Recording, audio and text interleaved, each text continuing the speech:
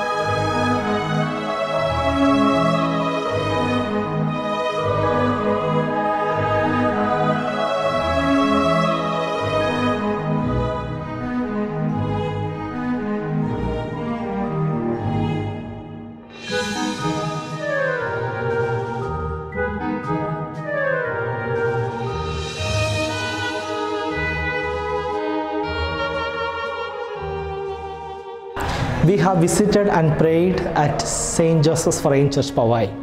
Before we are winding up this episode of Holy Traveling, let us have a brief history about this parish.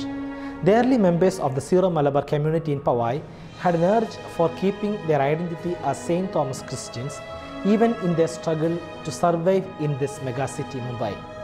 This sense to protect their identity and persevere their dependence in Almighty, Kerala Catholic Association's branch was formed here in Powai. From the humble beginning of conducting Malayalam Syro-Malabar Kurbana once in a month, it soon started to conduct liturgical services on special occasions such as Christmas and Holy Week. This arrangement continued till 24th August 1988 when the Parki of Kalyan was inaugurated. Immediately after this, a Syro-Malabar Center came into being in Powai. In the early days, the parish community conducted the services and used the bishop's house premises for their all spiritual needs. As the community steadily grew, a need for parish church was apparent.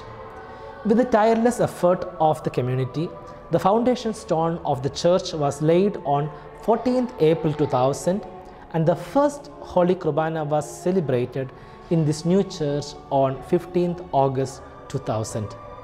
The parish is blessed with the presence of Reverend Sisters from the very beginning. Holy Family Sisters started their house on 8th June 1989 and later shifted to Ulhasnagar. And the Daughters of St. Mary Lauka, DML, started their house in this parish on 15th March 1993 and continue since then. On 20th December 2004, the parish church was renovated and was consecrated by His Beatitude late Mar Varki Cardinal Vidiyathil along with our Bishop Mar Thomas Ilevanan. On 19th March 2006, the Powai parish is elevated as a full-fledged parish. Currently, the St. Joseph's Church Powai is the foreign church of the Powai Foreign of the Kalyana Parki. The church has grown from its humble beginnings to now constitute 180 families and 11 family units. Let us pray. Saint Joseph, protector of the church and the families, pray for us. With another episode of Holy Traveling, we'll be back in Catholic Focus. Stay tuned.